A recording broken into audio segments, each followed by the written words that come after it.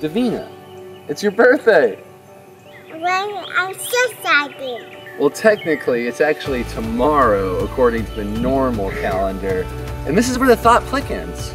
Because in actuality, every day is a birthday and every day is a holy day. What's a normal? Well, I would define normal as conforming to the groupthink of culture to fit in.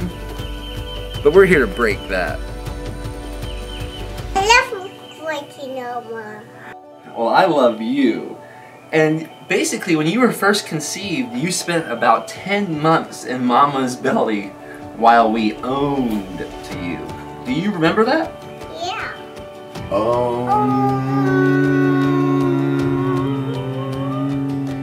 You finally came out of your mom like a divine victory on April 7th in our living room. And a year, according to the normal calendar, is how long it takes for the Earth to allegedly rotate around the sun.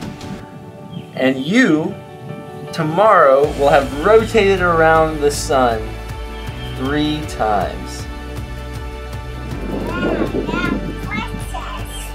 But think about it, Davina.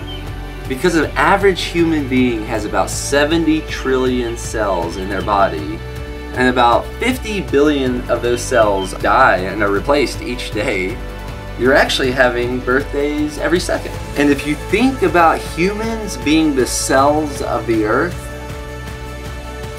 my understanding is about 153,000 people die a day, and about 353,000 people are born a day.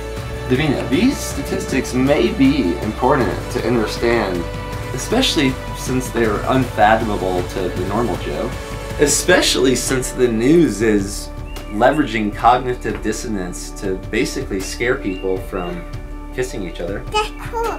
Can we kiss Daddy? Davina, so what do you want to do for your birthday? Now, and now, and now? Yeah, I want flowers. Okay.